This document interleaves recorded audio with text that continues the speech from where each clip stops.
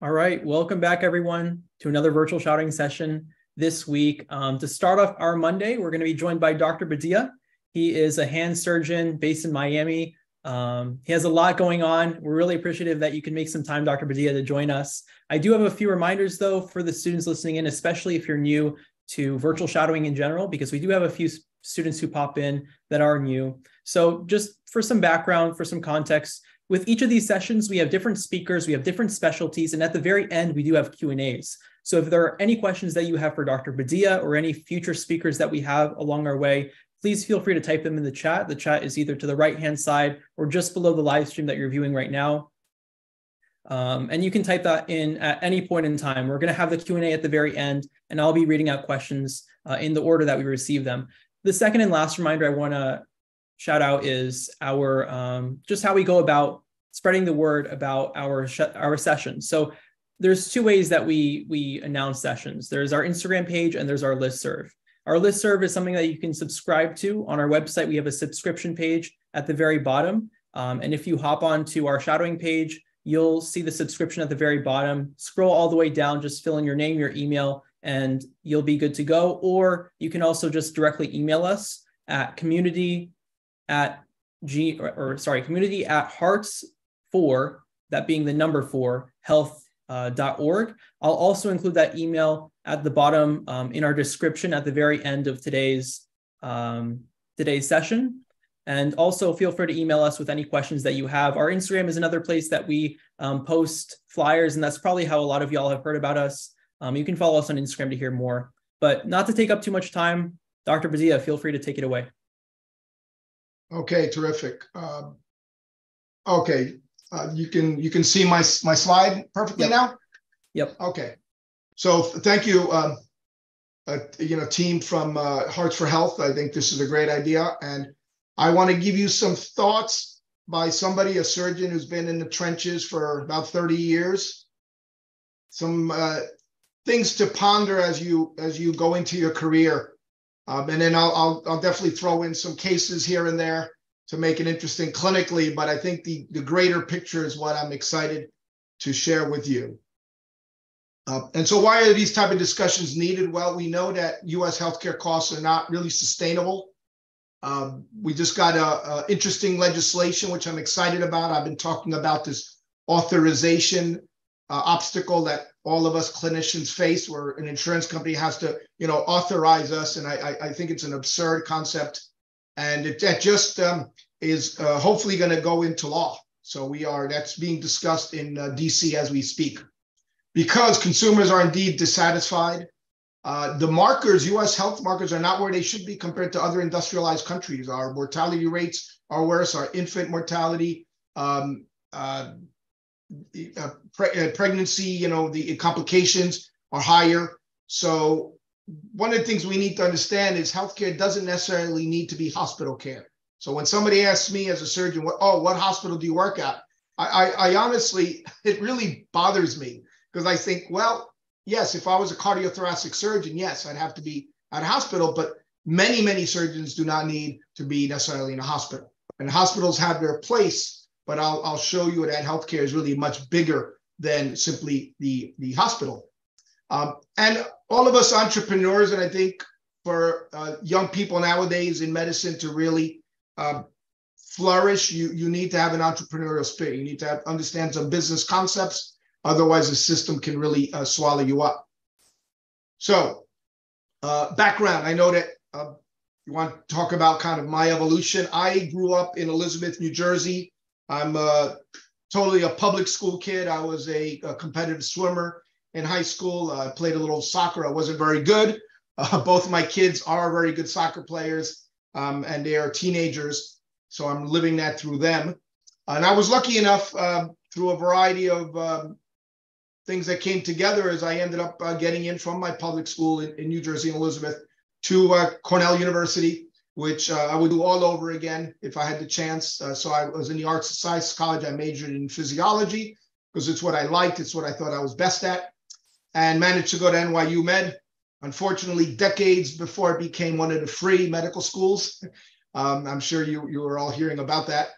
And then I stayed at that big institution, which is a combination of Bellevue Hospital, the oldest public hospital in existence. And it is the main trauma center for the city of New York, not just a psychiatric institution, as many people believe. So that was also at NYU, the private hospitals, and the Manhattan VA. So I had a very good, broad experience. I went and did a hand and surgery and upper extremity fellowship in Pittsburgh, and followed that by an awarded fellowship through an organization called AO, which is a German word basically for fixed bone, and that was in Germany. Then I came into practice in Miami in 1995, and I co-founded a center that would later become very world-renowned. I'm very proud of it. Outside the university, it grew from 2 hand surgeons, me and George, to 5 hand surgeons. And then around 2000, let's say it was 2008 or so, 2007, 2008, it kind of fell apart. Often happens in groups. Long story. I talk about it in my book, which I'll reference several times. And I think the evolution of a physician through college, med school, residency, I talk about extensively in the first section of my book. And I then left and started my own hand center called Badia Hand to Shoulder Center because I was an upper limb surgeon. I then found that many patients came to me in a very inefficient fashion. So I founded something called Ortho Now, which hopefully many of you will hear about because I am very much trying to find the right strategic partner. So basically somebody to purchase the majority of Ortho Now. So I will stay involved and stay with equity, but I can't be a surgeon and run this business, which is essentially all of you know about the growth of urgent care centers in the US, but the problem is they don't have expertise in certain areas, particularly musculoskeletal. So the idea is you would go there and in a very cost-effective and time-efficient manner, you would see somebody who actually knows a lot about the musculoskeletal system. And then I built a surgery center on another one. This was in Doral next to my office, and then a rehab center. So in one facility, I have kind of my own emergency room, my hand practice, a surgery center, therapy, and imaging. So I haven't left my center in 10 years. And I used to be chief of hand surgery at Baptist, but I was never at the hospital. I was simply on staff. It was a wonderful hospital like many others in Miami, but for what I do, I really didn't need the hospital. And then I'm very interested in academia, even though I had no academic title. So you'll notice that everywhere you read about me, you'll never see assistant professor here. I just realized a long time ago, you can do academia without necessarily being in academics. Not that I'm knocking academics, it's just a different model and gives me a lot more freedom. So I was one of the co-founders of the MARC, which is I think still the second largest surgical cadaver training lab. So typically companies will go there, and it's a lot of it is orthopedics, not all, but they will be able to do a course and show, for example, say a new knee replacement comes in, and Stryker, one company says, okay, we're going to rent the MARC Center to do a course to introduce this new knee prosthesis to a bunch of surgeons who will fly to Miami and hopefully try to have a little fun as well. There's nothing wrong with that. And then I've done some sort of, let's say, medical device work with a small group called American Hand Institute. Okay. So, but in the end, I'm this, and I say reluctant because I will tell you it is very difficult to be an entrepreneur in a system that is largely controlled by the insurance industry. So it's not like a friend of mine, she has a bunch of sauces, cooking sauces, right? I mean, she has her challenges of bringing this to public supermarket or Walmart or whatever, but the client is the person eating, right? Who wants to buy the sauce. When we deliver healthcare, please realize the majority of the reimbursement is coming from a third party. And I hate to tell you, but that third party doesn't really care a lot. So, but we care. And that's why on a Monday, night all of you are listening to this, because all of you are very passionate about healthcare. You'd have to be. Nobody would go to 4 years of college, 4 years of medical school, anywhere from 3 to 7 to 8 years of training if they weren't passionate. So please don't lose that passion. So this is my book. So if you can take a quick screenshot or picture, I very much welcome feedback. Obviously, reviews on Amazon and giving the perspective of students, of young people in healthcare is very important. And I was honored to give it to my alma mater in a virtual talk last year. Okay, so the main message here is that market forces, as well as government reforms, are going to transform this landscape. But it's not sustainable. We do have the most expensive healthcare system in the world. And I can tell you, in my specialty of orthopedics, we're all getting older. We're also more active, thank God, right? That's good. But that means there's more injuries. And then there's more problems like osteoarthritis. And some people say it accounts for 10% of all healthcare expenditures. And healthcare is now 20% of all US GDP, gross domestic product. So do the math. That, the thing about musculoskeletal care is a very important economic force. So we're in a perfect storm of healthcare, right? I mentioned this, it is expensive. It can often be inefficient. It's excellent, no question. People come from all over the world. 30% of my practice are people who fly in for care because they know they get excellent care in the US. But it can be very inefficient, it's expensive. And lately, it's been a little bit unfriendly, and that's something important for healthcare. So keep that in mind. The people around you, whether it be your office staff, your colleagues, nurses, other colleagues, realize that people are scared and are often in pain. But there was something else that added to this storm, which is not a Miami hurricane, by the way. This is an analogy for healthcare. And then came the pandemic, and the pandemic put everything topsy-turvy, as you know.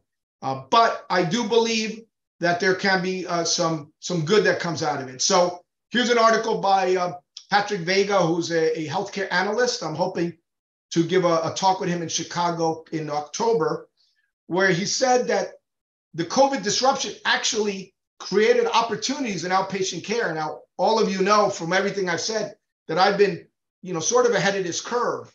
I have been a big believer in ambulatory and outpatient surgery, because it is more cost effective and more efficient.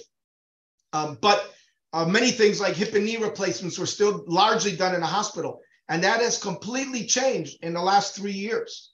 I'm not sure the data currently, but certainly in the next 5 years, the majority of hip and knee replacements will be done in outpatient centers, much like mine, where tomorrow I have, I think, 14 cases. So very efficient. So here's an article an interview that I did, where I'm talking about these joint replacement surgeries. And it's really because COVID-19 has made patients aware that, hey, the hospital is not always the end all. There's not only, COVID exposure, but there is MRSA, methicillin-resistant Staph aureus, other bacteria that are entrenched in big hospitals, understandably so. But many of these clean surgeries do not necessarily need to be done there. So this was from our business journal. So fortunately, we have a governor that is not as draconian, and we started removing the restrictions very early on in the pandemic. And by the way, I wrote my book in the first 10 weeks of the lockdown. So as soon as I finished the book, that's really when I was able to resume elective surgery, thanks to the state of Florida and other forward-thinking states. The impact of COVID on hospital admissions, we know that. I mean, it was mostly about COVID, and other patients with a variety, whether it be malignancies, other illnesses, didn't seek care. And last year we were all paying for it, because all of a sudden these people had worsening of their problems because they avoided care for a long time. Now, speaking about the healthcare system, this is kind of a cartoon, which for me is frankly not that funny, but it is humorous, because both the insurance industry and big pharma, they don't really want things to change. Now, I'm not suggesting they're evil or anything, but the reality is they're not like us, whether it be physicians, nurses, techs, people even in offices, hospital workers. They care about the patient. But there are other entities that, let's face it, they're driven by profit. They answer to Wall Street, and that's understandable. So we just have to find an equilibrium so that it's good and we get that patient well again, which is our healthcare system. So there is a silver lining. I already mentioned that. Hospitals themselves can leverage a lot of these lessons using AI as well. And outsiders are doing this. Now, all of you are reading what Amazon, they failed miserably the first time. Amazon now just bought One Medical, which is, they have millions of patients. So the question is, who is really going to innovate in how the care is delivered? And that's my big argument. And that's what I'm trying to do with Ortho Now. Because the big companies, the Walgreens, et cetera, the Walmarts, they've got a lot of capital, but to make healthcare efficient, we have to make some tweaks on it. Okay, so you've heard of all these companies, right? But this is the people in the trenches. These are the ones who the hospital workers here, right? Worked while sick people came in and they were exposed to them, right? Now our healthcare system is about $4 trillion a year, so it's twice as expensive as the next country. And the problem is this health expenditures, if you look on this slide, has gone up 800%, whereas our wages have only gone up 16%. Now this slide's a little old, so with last year the wage increases that we're seeing in our economy, it's significantly more, but it's certainly not 800%. I'm sure everybody wishes it was. Here's the expenditures as a percent of GDP. So you can see we're at about 20% here, approaching it, compared to only 5% in the early 60s.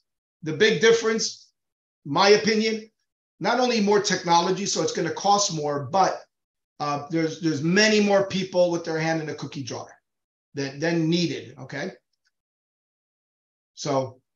Not to beat a dead horse, but here's other countries that spend a fair amount, but we are much more expensive per capita and not always the most efficient, right? Here's somebody who's been in the ER a long time, and the ER is not a place for primary care, folks.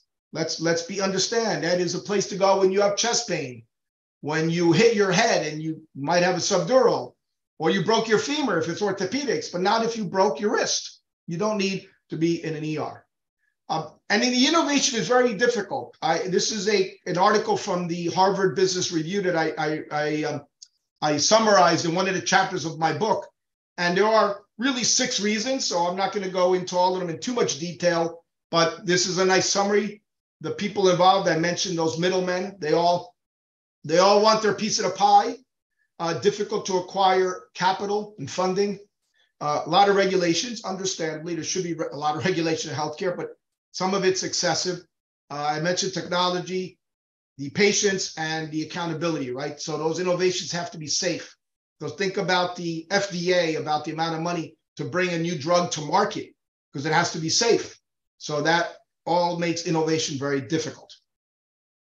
But there are some good ones. And this one's not expensive, right? Telemedicine. All of you know about this. This was almost unheard of before the pandemic. Now, look, April of 2020, this is an article where they interviewed me in the South Florida Business Journal. Look at the date. That we're still in the middle of lockdown. I had been doing this for years. Part of it is because of my international patients, but even patients in the US and other places, before they make the trip to Miami, I want to understand what their problem is. And orthopedics is not as ideal as, say, psychiatry, behavioral health, other issues, but I can get a good idea of what's going on with a patient if they can send me their imaging studies and I can remotely examine them. This patient here, you can see, is actually in his car. And I did several of those today. Now, look at the date here, 2017. That's well before the pandemic. And this was an interview I did in Mexico City, because, again, I have many of these patients come from other countries, and the patients were using it as well because we showed them how. Okay, our Ortho Now, we use telemedicine. So the patient, gets hurt on a soccer field, they can get oftentimes an immediate telemedicine appointment. So the problem is all these things I mentioned, there's very little feedback from us. All right, and very soon all of you will be in the trenches of healthcare, and we are the ones that need to speak up. We need to educate the public. we need to educate our legislators somehow. Okay, so I'm hoping that the book and other things like it, including a podcast, which I now have called Fixing Healthcare from the Trenches, every other Thursday. I have one this Thursday at 9 a.m. Eastern time, and that's only a 15-minute discussion with a healthcare disruptor. And this week it will be Dr.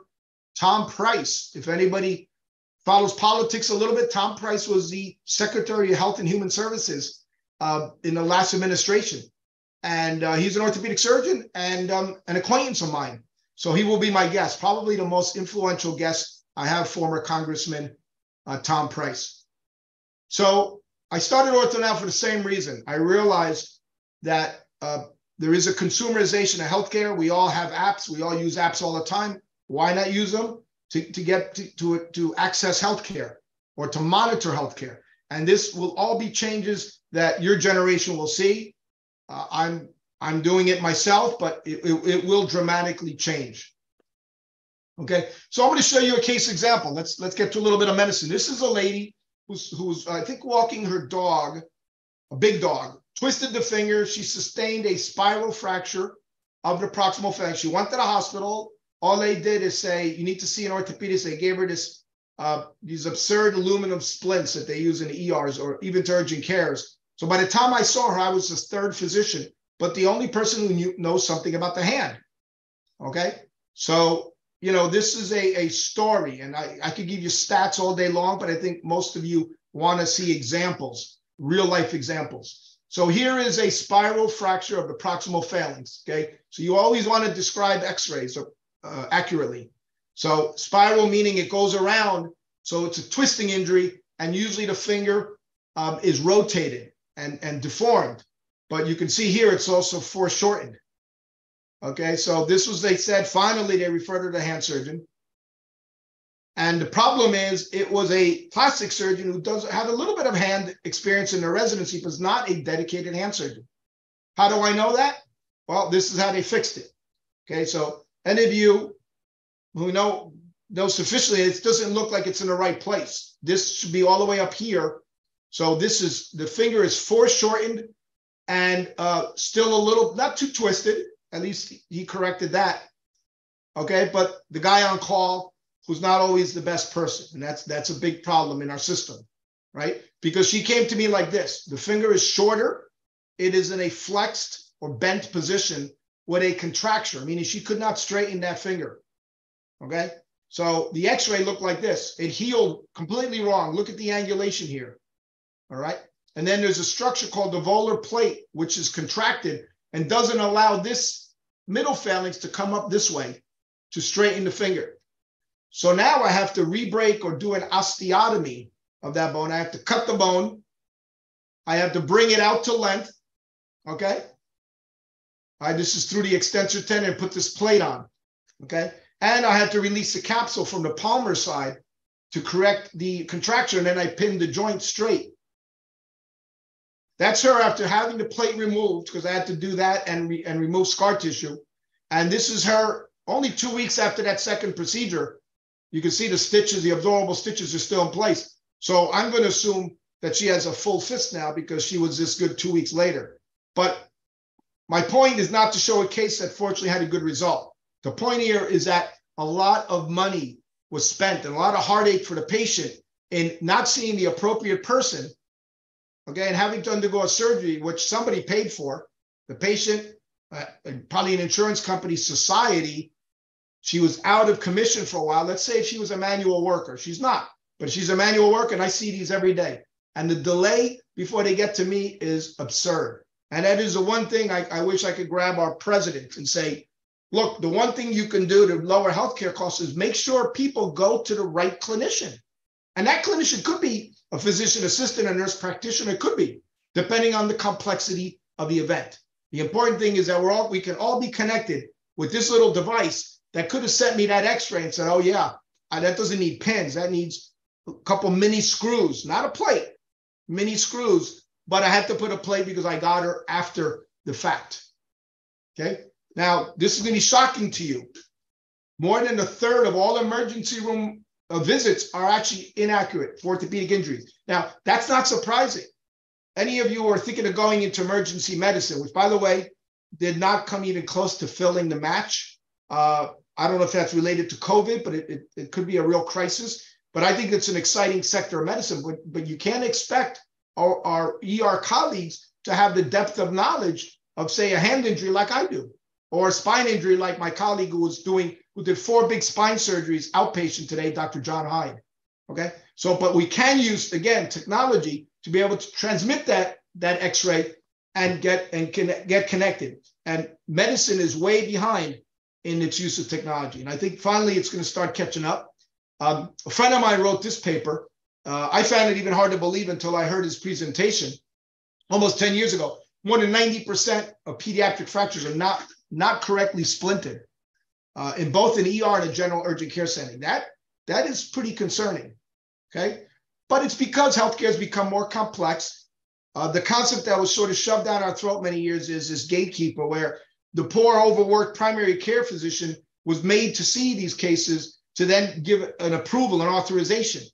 I can tell you, my friends who are primary care doctors say it's absurd. So I'm busy managing people's diabetes and hypertension and picking up on subtle disease processes, because I am the first. The primary doctor is the first. That's why they're primary. But if you have deep shoulder pain, that's not necessarily the best place to go. And then that ends up actually costing more money, because when physicians who aren't expert in a certain area, they tend to order more tests, okay? And I'm not even talking about the malpractice system, but just in general, because they're trying to make a diagnosis, but they don't have that clinical gestalt. The gestalt comes from years of training, years of seeing patients, where you walk in a room, you go, oh, that shoulder pain's got it, most likely this, because it is a 58-year-old female, works on an assembly line, blah, blah, blah, blah, blah. All right. And then I already have an idea. Okay. So this is the cover picture of a local article in Miami, where they talked about the 2 things I'm doing about my practice and ortho now. But that I took care of one of the guys from the Tiger King. I actually never watched the show, but he's one of the trainers. So he comes to my office a lot. So I think there are 7 solutions. I'm going to run through this very quickly, but I think we got to involve us, the providers, minimize that middleman, insurance companies. My dream would be to see them be nonprofit. They shouldn't be answering to Wall Street. Okay. But I think that if they do well, that they should be rewarded. And I have no problem with that. I am a capitalist, but for healthcare, I don't think we should be answering to Wall Street. All-in-one centers, I explained to you what my center's like, where you can come in and ER imaging, everything's in one place. That makes it very, very cost efficient and time efficient for patients. We're all busy, right? Transparency, hopefully we're going to continue on that. I know the last administration was pushing for this, but it's, the hospitals aren't often complying, but I think it's going to happen. All of us have to collaborate, please. The one thing I could tell all of you is that hopefully in most cases, organic chemistry is finished. That was where the competition was, right? Sophomore year in college, like, let's stop competing. All right. We all got into med school. We all, hopefully most of us will do the specialty we want. So let's not compete. Let's collaborate. Okay. And educating the public. Okay. So we want rapid, efficient care, one-stop shopping if possible. We want patients not to be combative with us. It's very much, patients have now developed this sort of combative attitude with us physicians. And again, largely due to the intricacies of accessing the care, and the insurance industry has a lot to do with that. So we need to change that. And to do that, we're going to need to get us involved in that healthcare conversation. So not just what you see on CNN or the lobbyists or politicians, we have to get involved. Okay, so this is what I'm doing in my small part. I did write that book. I visited with my children about 3 years ago. My son is actually taller than I am now. So that was 3 years ago. And that's a book I wrote with Senator Bill Cassidy. He is a gastroenterologist. His wife is a general surgeon from Baton Rouge, Louisiana. And he is, obviously being a physician, he's a great proponent of healthcare reform. But there isn't that many Dr. Cassidys, but there's a lot of us. So we need to make a noise. So this is a fundraiser I held at my home with Vern Buchanan, who will likely be the next chairman of the House Ways and Means Committee in Washington. They determine spending on CMS, which is basically Medicare. Okay, so Vern Buchanan, remember that name. Okay, so this is what I often feel like, and many of us will, because we're just this big system. But we are the ones with the knowledge, so we have to wield that. So we have to streamline all these middlemen, because it's just adding cost. Here's this that's hopefully going to be turned around now, hopefully in Congress. Diminish this authorization process where a doctor orders a lab test and goes through all these steps for it to be appealed or authorized. Now, isn't the doctor ordering the test the most expert person to know if the test is needed, right? Now, doesn't mean that there aren't physicians who are over ordering, and there are bad apples in every profession. So what I say is we need oversight, not authorization. Okay, this is a problem. Way too many administrators. All of this, the growth compared to physicians, it's only been a 16% growth or something like that since the 70s. So not much. And I don't have to tell you about the reimbursement. That's another challenge.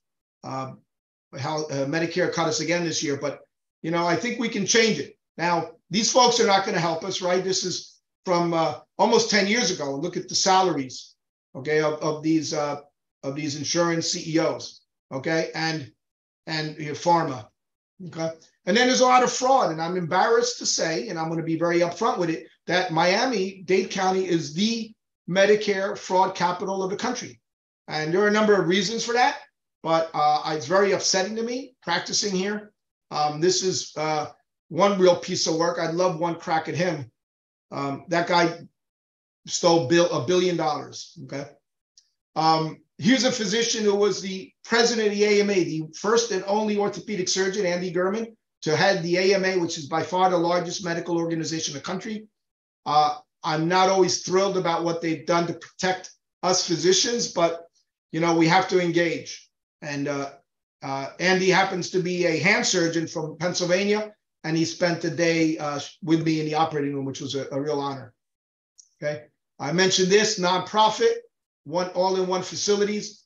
So just one example is the center I put together in Doral, which is very near Miami International Airport, and I do welcome visitors. So I encourage all of you that you can write me through the website and my email if needed. These are all shifts that we saw. All right, more outpatient diagnostic centers, retail medicine, right? We're seeing that with the Walmarts and Amazons of the world, the Minute Clinic and CVS. Dispensing medication doesn't have to be in a pharmacy, right? Telemedicine. So all of this are being accelerated by the pandemic, and I think it's a good thing. But I've been writing about this for a long time. You can see no gray hair there, much younger. So I've been talking about this for a long time. These specialty urgent care, specialty walk-in centers, because they are good for all of these things, much like general urgent cares are, much less cost, less weight, but with the expertise. Okay, so my disruption in orthopedic care sits in this corner where we have the high expertise and the high ease of access. Okay, so the problem with the ER is not very easy. Once you get there, you're waiting hours, and the expertise, as I showed you by that paper, is not that high. So this is the problem. And this is an analysis, I won't bore you, but showing the difference between a occupational health center and an orthopedic walk-in center when a worker comes in with wrist pain. Okay, and this is just one example. The app, this is an app I encourage all of you to take 10 seconds and download it on your phone and give me feedback. We're going to be upgrading it as soon as I find the right strategic partner.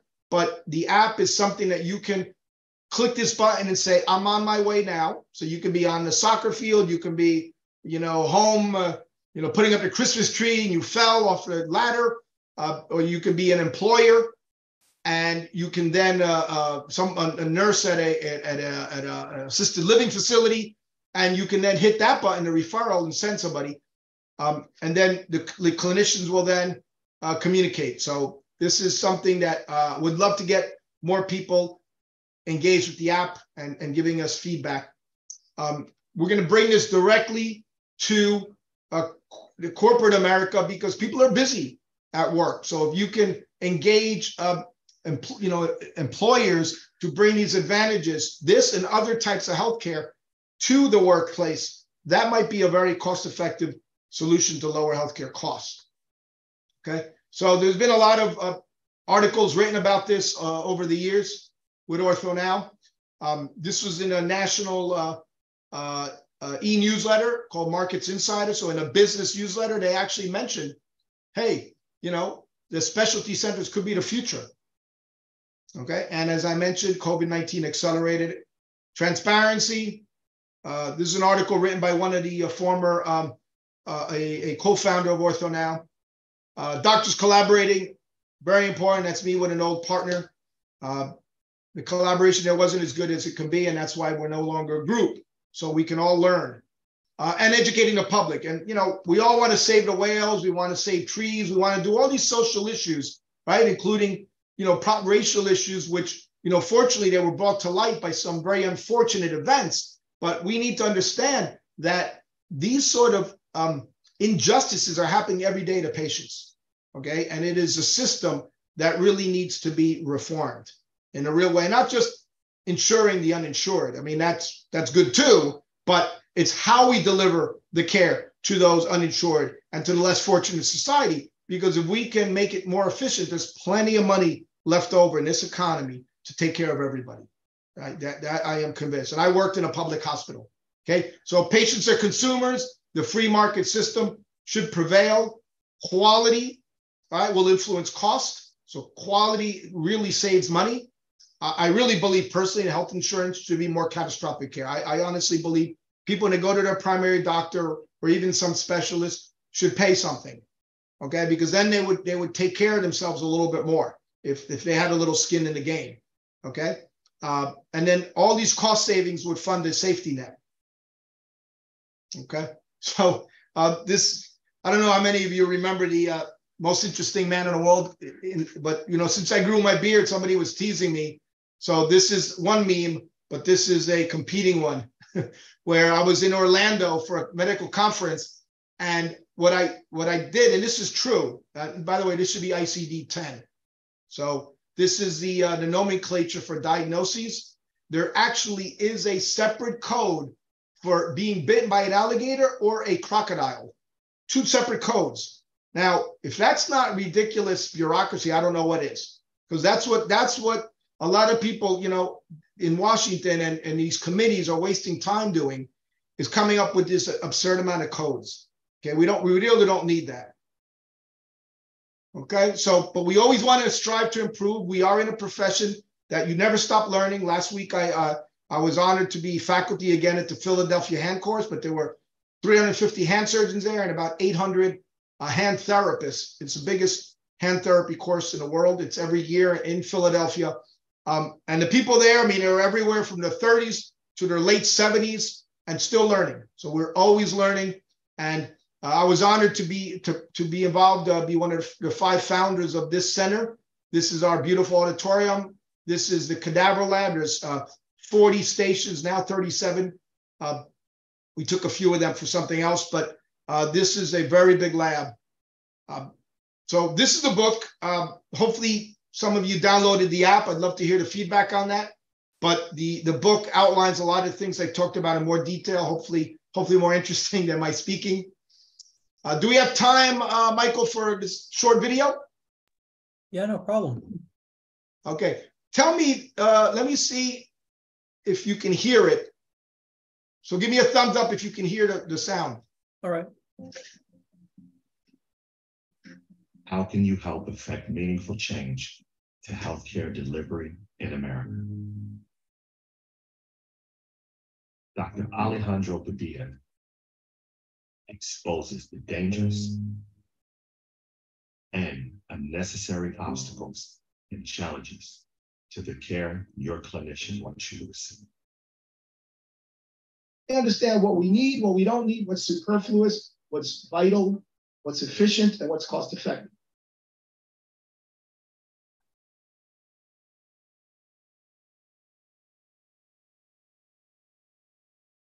It's an insider account of the complex barriers within U.S. healthcare from the providers and patients' perspective.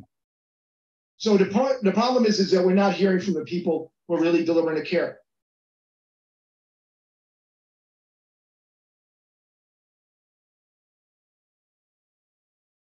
The coronavirus has exposed the problem, making now the time to force reform.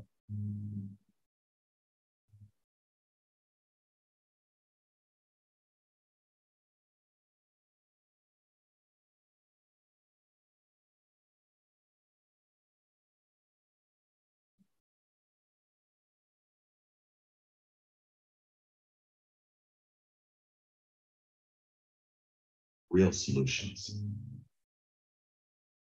from a doctor with experience. The bureaucracy has gotten completely out of control. Okay, so.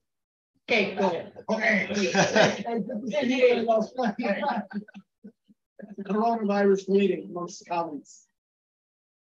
That's kind of funny because I'd forgotten about was in here. That was when I was actually in Australia when Tom Hanks also was in Australia and was diagnosed with COVID. And all of a sudden the entire world cared about COVID because a celebrity came down with it. But that's our society, right? But these are two very important colleagues. This was the president of the Australian Heart Society and another Australian innovative wrist surgeon, good friends. And that was at the museum in Melbourne. And, you know, that was right when it started, when nobody was shaking hands, right? So now we do the fist bumps. But at that time, people were touching elbows, and I just think it's hilarious. And this is, you know, the Zoom meetings. We all have been on that. So, you know, this is the Mark is now in Brazil as well. I've done live surgery, so these are things that we can do to educate each other. But in the end, it's all about, you know, the patients. You know, everything we're doing is to help patients, and that's why I'm passionate about us engaging. That means whether social media, sharing, you know, something that you heard that's interesting, sharing it, not just liking it, you know, accumulating likes. I feel it doesn't do anything. I think when people share something interesting that they see, and that's what I tend to do when I read something that I want people to know about. Okay, so we must change.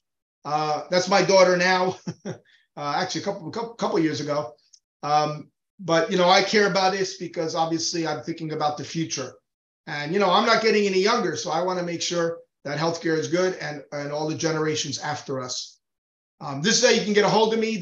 One of the best ways really through the website. You can email me directly, but in the website, you'll see a lot of information. And when it says contact Dr. Badia, I pride myself on trying to answer personally as much as I can. And sometime if you're in Miami, we'll be able to share a glass of wine together. Basically it. That's what I have on the topic. Thank you, Michael. Absolutely. Well, first of all, thank you, Dr. Badia, for getting this all together. It's not a topic that we hear about often on virtual shadowing. Yeah. A lot of times it's about specialties, which, I mean, has its own importance, but this is something that I think has urgency, right, for people to know. So I really do appreciate you for getting this all together and letting us know what's really behind the curtain for healthcare. Just to start off with some questions, earlier in your presentation, you mentioned that you took a fellowship. You went out internationally to Germany, right? Yes. I believe that's called an AO fellowship. Would you mind elaborating a little more about what AO is, if that's a specific organization, accreditation that isn't known in America or at least popularized in America?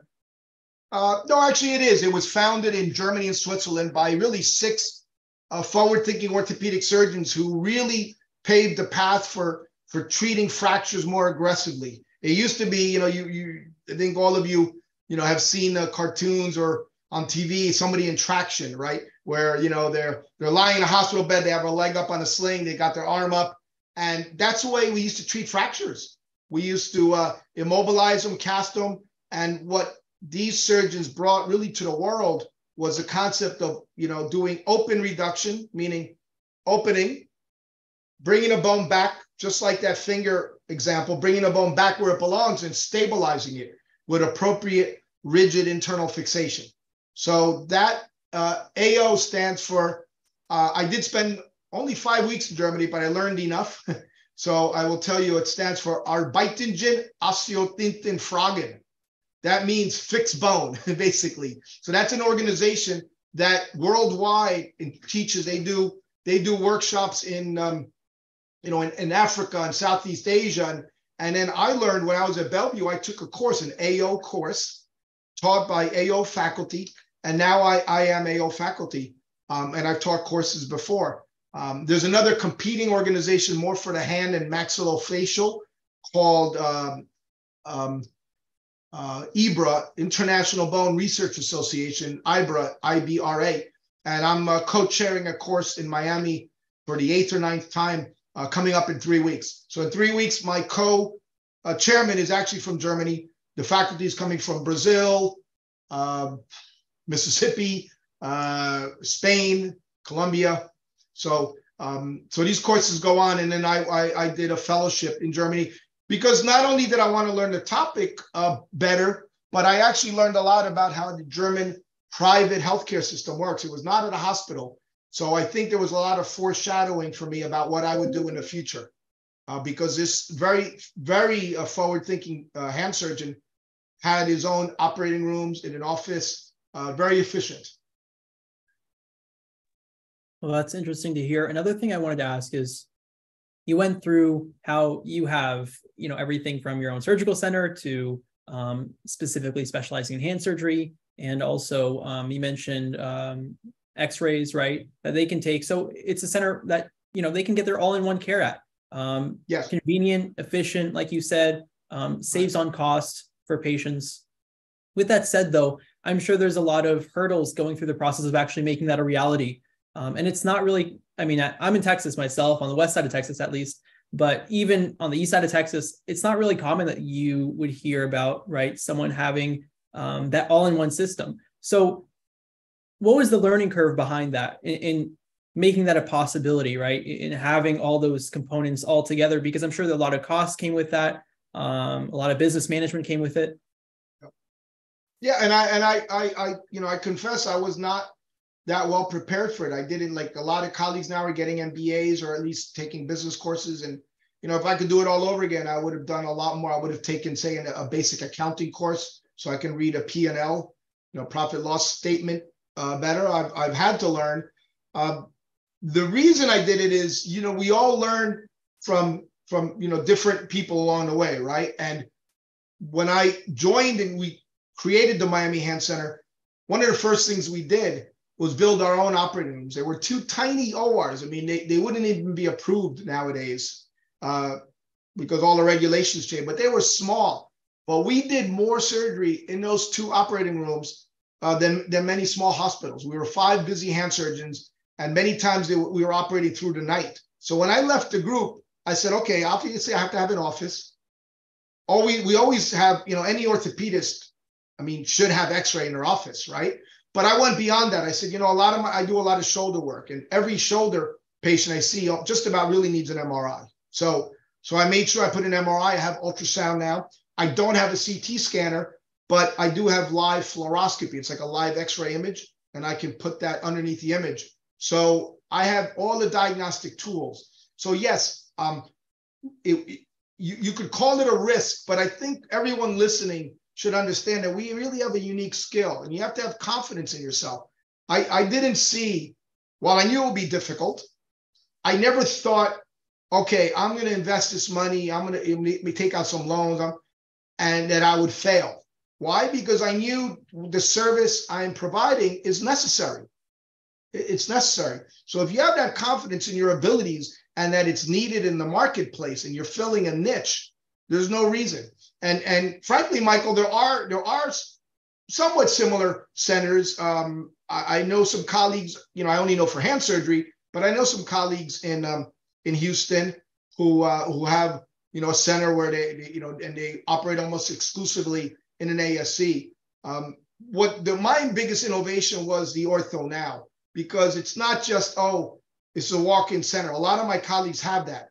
What is the innovation is the concept of putting it in convenient places for patients, putting it in a strip mall next to a CrossFit, next to a karate studio, next to a supermarket where you have all the soccer moms shopping. You want to put it in a place where it's accessible to the public.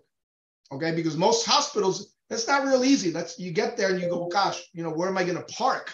I mean, it's an ordeal, right? And then using this, and I don't have to convince your generation that this is going to change everything, but that was part and parcel. That's why I want the feedback from the listeners about the app, because and we'll know if you register. When you go to the app, to use all of the features, you have to register, which takes all of about probably 20 seconds for most of you to type in.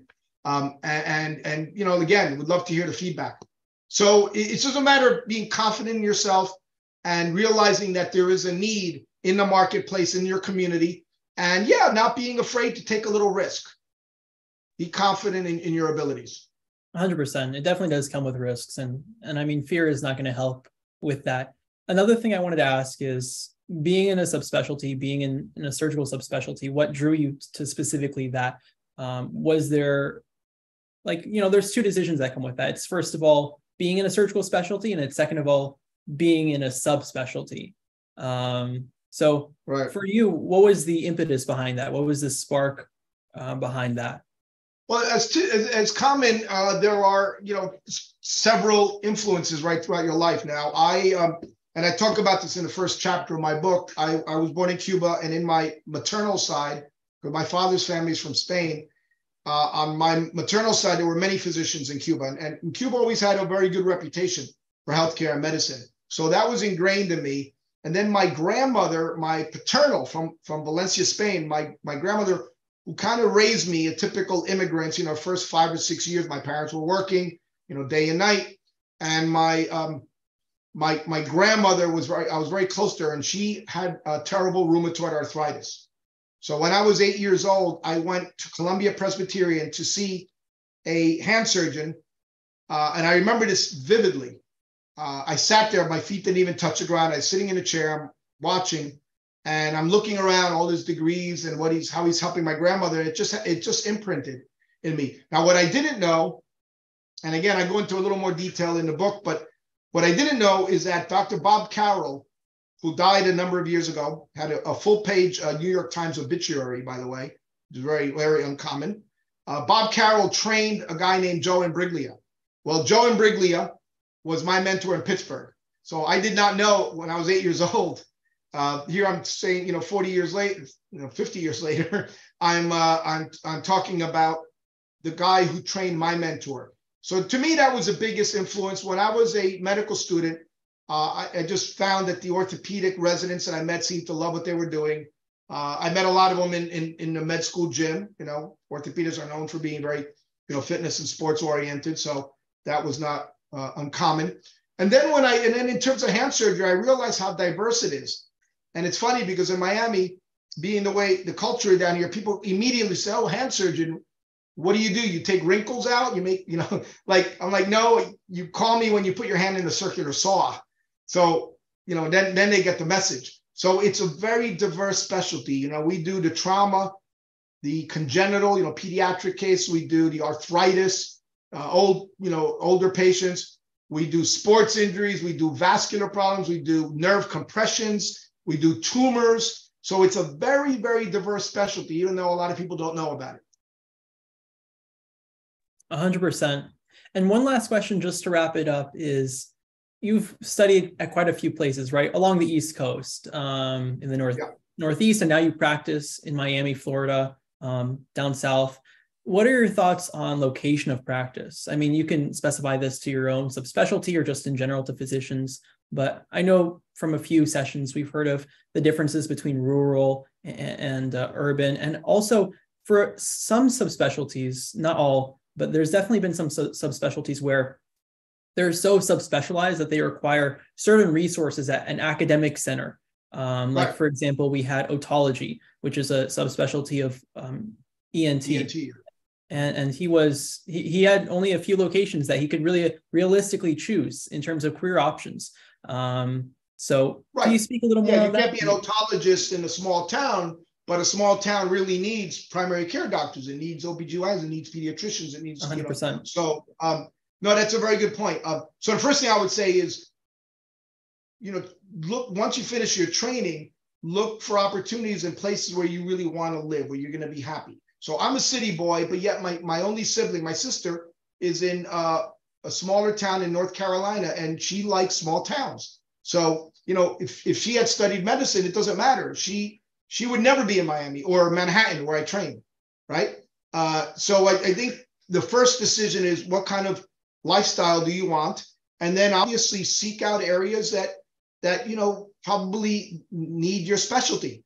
The fortunate thing for most young physicians now is you're needed in almost every place. There is a shortage of physicians. It's projected to be about 140,000 shortage of physicians in the coming decade.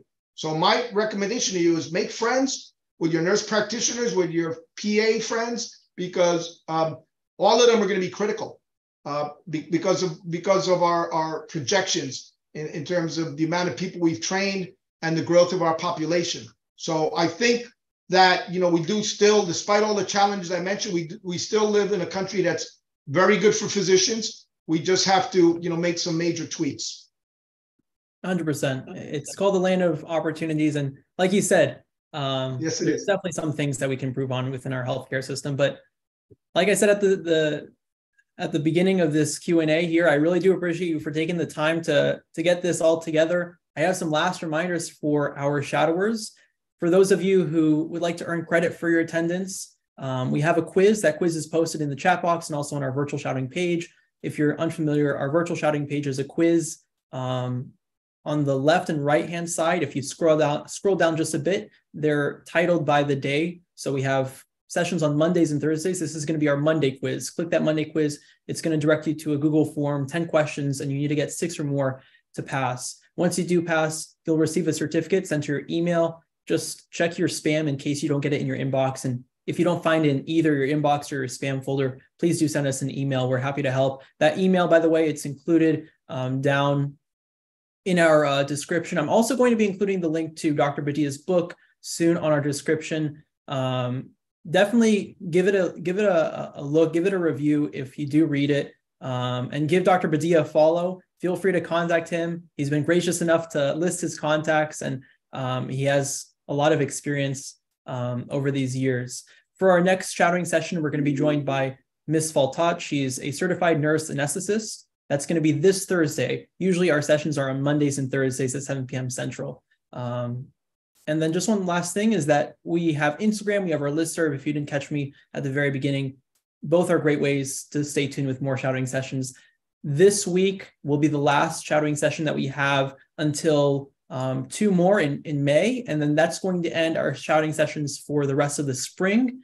Afterwards, we're going to resume in the summer in June. So again, these 2 sessions, this today and this Thursday, those are going to be the last sessions until our next sessions on May 1st and May 4th, which will be the end of our spring semester, and then we'll continue on in June. Like I said, it's going to be updated over our Instagram page. Dr. Badia, you have your podcast. You want to talk a little more about it? Yeah, I just put it up there. It turns out it's not every Thursday. I decided to make it every other week, so it is this Thursday, and I don't think I have it on my computer yet, the flyer, but if you go to my Instagram page at Badia Hand, you'll see the announcement. This week is probably our most illustrious guest. I mentioned Tom Price. I got to really chat with him about 2 weeks ago in Vegas at a healthcare transaction conference. And he was, for those of you who don't know, Tom Price was the Secretary of Health and Human Services, probably more powerful than the Surgeon General in terms of influencing healthcare in the US. So Tom Price will be my guest. But the important thing to know is it's only 15 minutes. So no matter how busy you are, I've had colleagues who tell me they delay a surgery or they stop seeing patients and they listen in, and you'll glean some important things from my guests. So I hope that all of you can listen in. All you have to do is Google "Fixing Healthcare from the Trenches," and it's now on Spotify and Apple Podcasts, but the visual is on YouTube, and I think it's still Instagram. So that's all. I just want to get engagement from people for all the reasons I spoke about. Absolutely. I hope y'all can give it a listen. Like I said, feel free to contact Dr. Badia. Again, Dr. Badia, thank you so much for gathering this all together. This was such a great session, and it's been a while since we had a few hand surgery specialists, but it's been quite a long time since we talked about hand surgery. So it's also great to hear more about this specialty. Again, thank you so much. Okay, thank you all. Have a great night.